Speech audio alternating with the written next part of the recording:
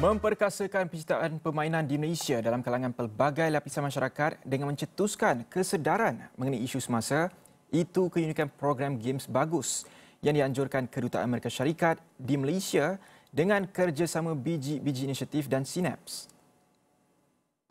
Menurut timbalan Ketua Misi Kedutaan Amerika Syarikat ke Malaysia, Michael Newbell, pelbagai isu, antaranya isu alam sekitar, perubahan iklim, boleh diketengahkan kepada golongan muda di negara ini.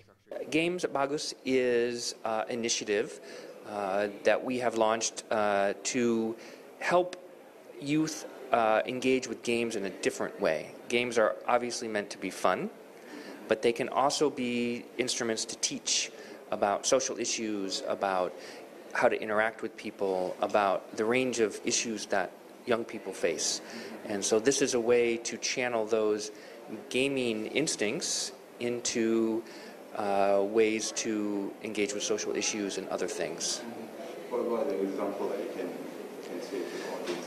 Well, certainly for youth, a big issue is the environment and climate change. And so you could design a game, for instance, that would tell a story and lead you through an adventure that would also have lessons about climate change or the environment, or have quizzes, or have other elements that help the player do something that's fun, but also learn about an issue that is important.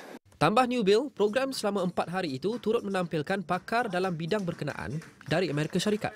Antaranya Profesor Lindsay Grace dari University of Miami serta Margaret Mosset dari University of Southern California bagi mengajar teknik penciptaan permainan.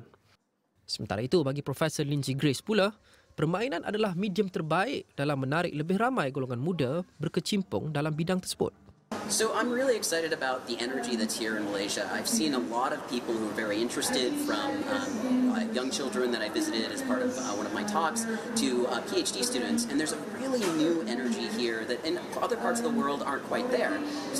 Perhaps because it's new and because we've got this MDEC initiative, there's just a really good sense of a whole new world that could open up and Malaysia could be at the center of it. Kira-kira 60 peserta menyertai program kenaan yang dijalankan di Mereka Maker Space di pusat membeli belah Publika di Ibu Negara bermula hari ini.